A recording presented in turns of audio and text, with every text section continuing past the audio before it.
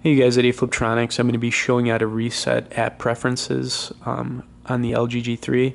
Basically what this is going to do for you is if you're getting a bunch of notifications from apps you've downloaded, this will basically put an end to all that. So what you want to do is go into the settings on your G3 and then scroll down to apps.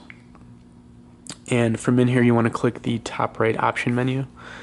And right here, you're going to get the option where it says Reset App Preferences. You just want to click that. It's going to give you a little prompt that's going to say what it's going to do.